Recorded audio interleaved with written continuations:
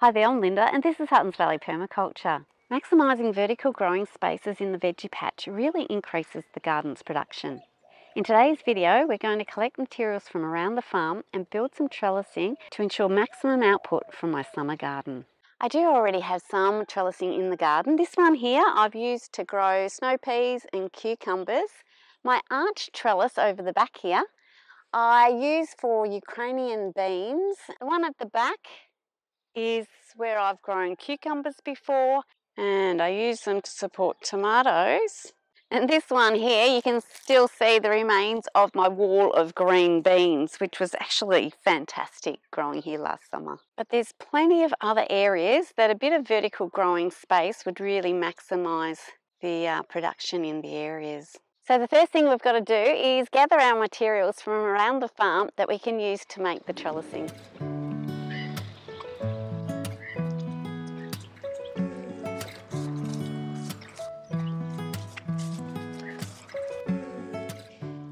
Just here, I've got an old ladder that might need to be screwed together a little bit more. It is looking fairly weathered, but we might be able to get a season or two out of it as a trellising system in the front garden.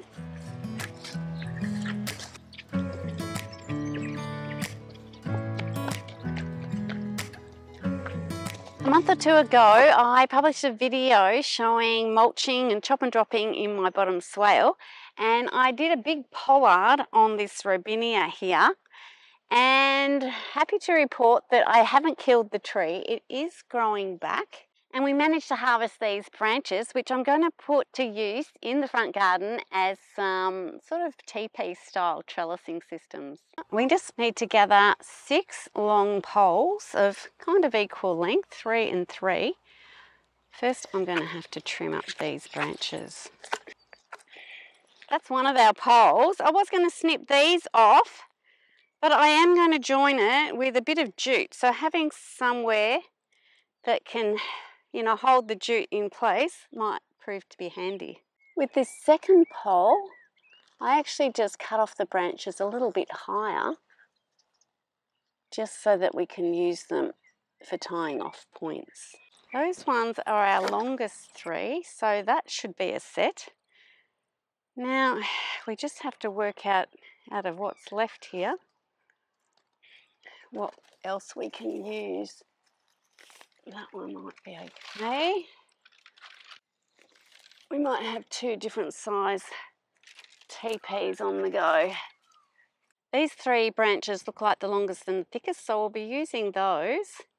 All the rest of this will be returned to the swale as mulch.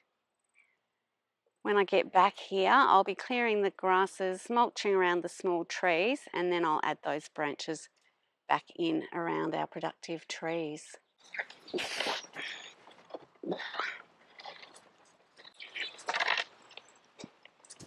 My jumper made a really good tie to get these branches back, and also my loppers, probably not great for the jumper, but handy. Just here in our materials collection zone, I have an old screen door that originally I grabbed from a second-hand place with the intention of using it in my new chicken coop, which has been a couple of years in the building. So I don't imagine I'll be using that in that structure soon. So I'm going to utilise that as part of my trellising system in the front garden. Also hiding out in my overgrown driveway is a really long piece, about 6 metres, of steel mesh, which I'm going to utilise as a sort of a hoop style. I did halve this and use it for trellising for some grapevines around my veranda of the house. So I think the rest of it can be perfect in our garden for a trellis system. Yep.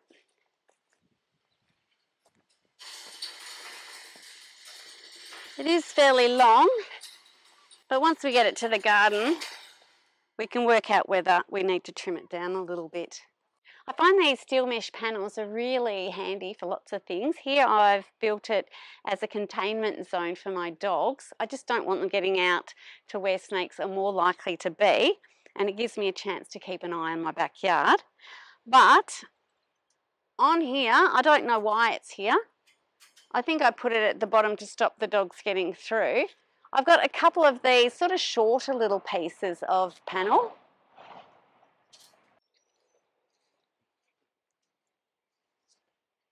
And I should be able to hook these together somehow to make some sort of growing frame. I've got a couple of steel posts here, but I've got many more around the property, so I'll work out what I need before going and gathering the rest. The last piece of trellising I'm going to use today is a panel I've used previously for beans, and I'm just going to relocate it. It's just a big rectangular steel mesh panel. Now, I've printed off a copy of my plan that I showed you in a recent video, and I've marked out the spots that I'm going to put each of these trellises. Here's my map. I have kind of marked in some changes because maps are only a snapshot in time really, and then you can adjust them. So I'm going to put the ladder here, and I want to grow pumpkins. I've got the TP trellising over here for snow peas and beans. This one is my little short pieces of steel mesh panels that I hope to grow melons on. Over here I'm going to combine my screen door and my hoop mesh trellis sort of over the top of it to hopefully have the door hold the hoop up a little bit, but I might need some steel posts in there as well. And this one here is just going to be the long trellising that I'll be growing beans on. After you've drawn up a plan, it's good to check what the reality of the garden is. I've actually got my broad beans there instead of in there as marked in the plan. And that's my last bed where I'm going to put my bean trellis. I'll just be putting it in amongst my carrots and parsnips and flowering radishes. So what I will do, I've actually moved the corn that's marked on here that was going to go here. I've put in a bed just there. So I'm going to do my ladder trellis and my other little melon trellis just in this area here. So it's just one or two huge big radish plants, but I should be able to get my melons and pumpkins growing in the exposed area of soil around them. First up is to work out how we're going to use this old ladder that is actually falling apart. It's broken one leg off here, and that same piece of timber is no longer attached up the top here. So I'm thinking of detaching this bottom piece here and kind of just cutting it down near the bottom and making those two kind of even, and then use this to prop up the step part of the ladder so that we can trail some melon vines up along that.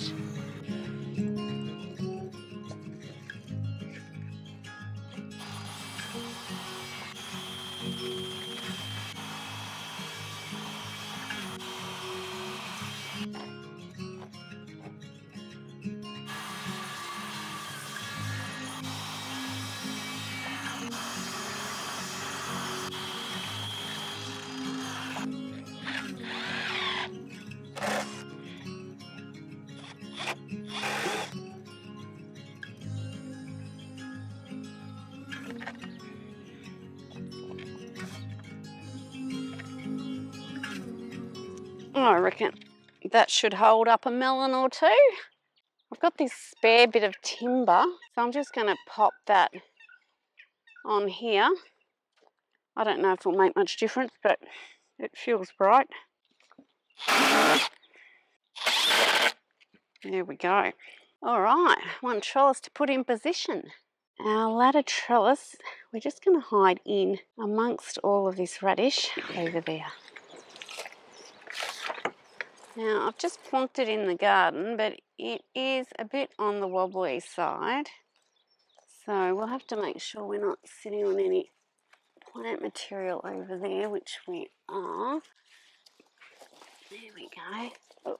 All right, well, I might have to put in a steel post just to attach it to so that it doesn't blow over in a strong wind.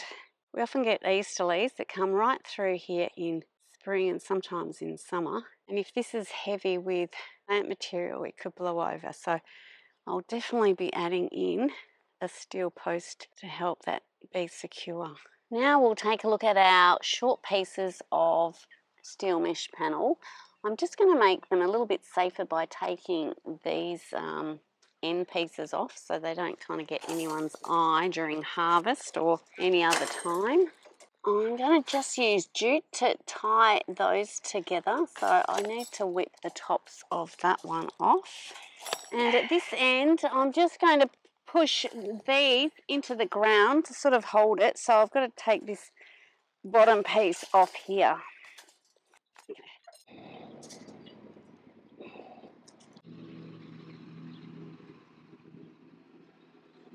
Okay.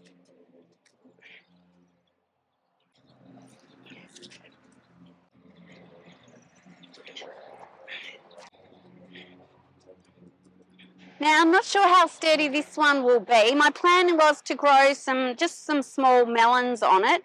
So I'll see how it goes with that weight and see if it kind of falls over. I'll have to give it a bit more support. Now, I did find these short steel posts, so I might actually, on the other side of this, secure each of the two legs so that at least it's a bit sturdier should it get a bit of weight on it, because I'm hoping to grow some sort of a smaller size pumpkin on my ladder trellis. Next on my trellis list is to get these teepee style trellises going, and to do that I'm going to start by tying the tops together and see how we go from there. And I'm just using this jute, which is a natural fibre, and if it breaks down at least it can just compost away or rot away in the soil. I'm constantly finding bits of plastic from all the hay strings I've used in the past, so I'm trying to quit using those. All right, that's that one tied. Now, I'm no expert at erecting teepee style trellises. I'm just showing you what I'm attempting and just see how it goes. Oops, I might give those top bits of stick a trim. Now, the plan with this garden is to have one teepee sort of on this corner and another one in this area here. I'm going to get rid of this old broccoli plant, but I hope to leave this plant here to create some seeds. But the second teepee will be over this sort of empty growing space here. So before we erect it, I'm going to trim the top of this a little bit because I don't think we need it that tall. Actually, I'll put this one here first and we'll get the second one, which is a bit bigger, over there. And I'll probably be digging in the feet a little bit just to make sure that it's nice and sturdy.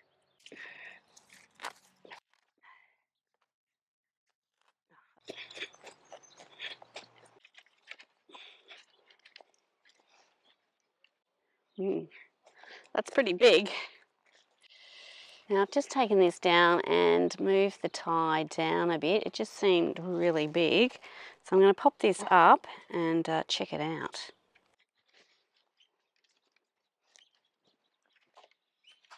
All right. Looks like I might have to tie it a bit tighter. That one feels a lot better now, a lot sturdier. Now I'm just going to string jute around this one.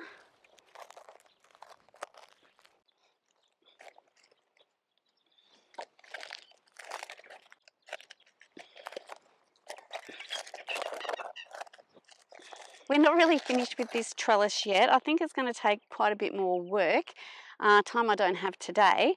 But I think what I'll be doing is getting some more little branches and just either tying them on or screwing them on, sort of to sturdy up my triangle at a number of different places, and then this might hold together a little bit better.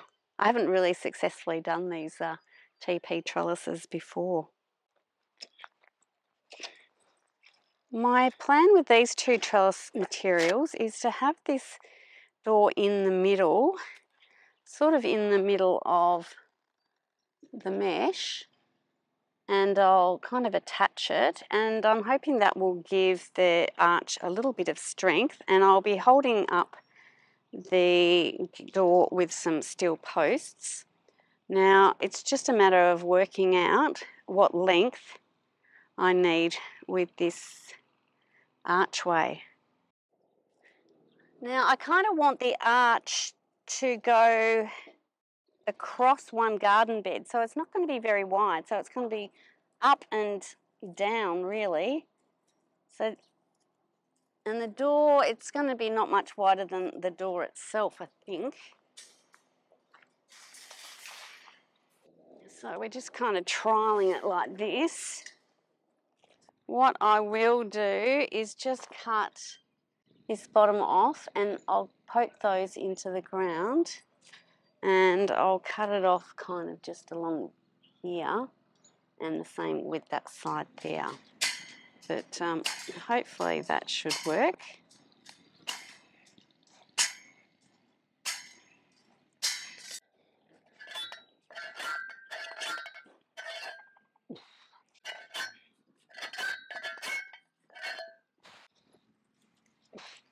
Sorry, the pigment.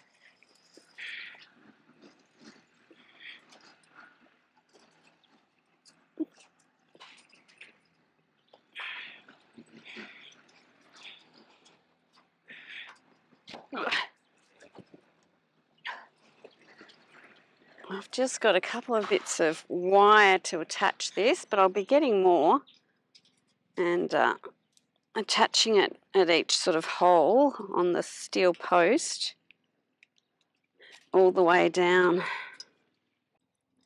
Okay, so that's enough to hold it in place at least, and we'll get it a bit more secure in time. Well, little peas should be happy growing up that.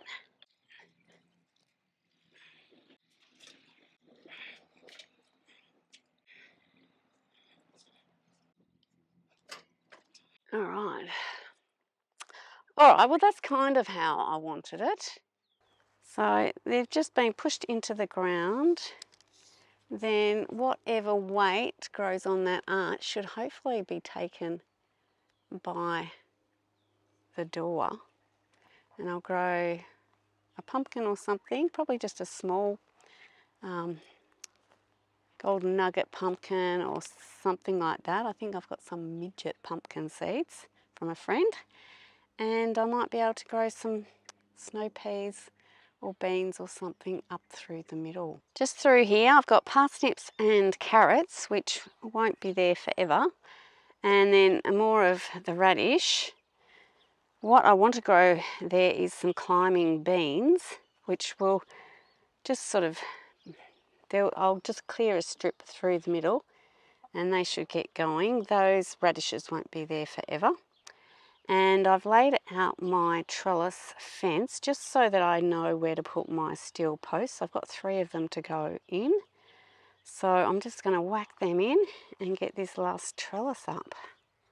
I've got some little chickens who decide to jump out of the netting at this time of night. They just have a bit of a wander, and then I give them a bit more seed and they just wander back home again. Oh yes, you, we're talking about you.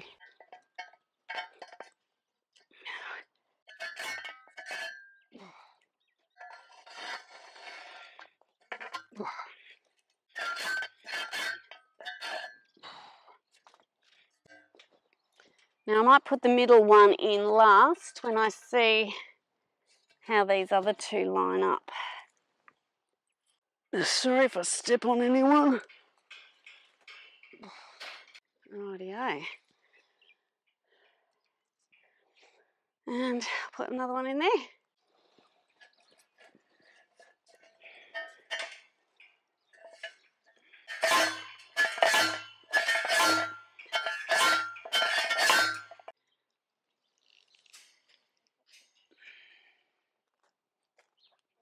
Now, that one might be a bit lower than this one. I might have to whack this one down a little bit more. So I might put it lower so the beans can reach the bottom one quicker.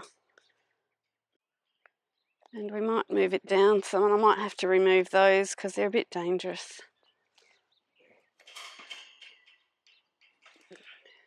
They're all on that top rail there now. And I'll just get some wire, again like the other trellis, and just sort of attach it through the holes in that post and onto the mesh. I find that holds it to the post pretty well. That's my 6 trellises in place. Some still need a little bit of work and some look a bit weird, but come summertime I think they'll all be just buried under amazing growth and really increase the productivity of this garden. Make sure you subscribe and follow along to see how it all turns out. Thanks so much for watching, and bye for now.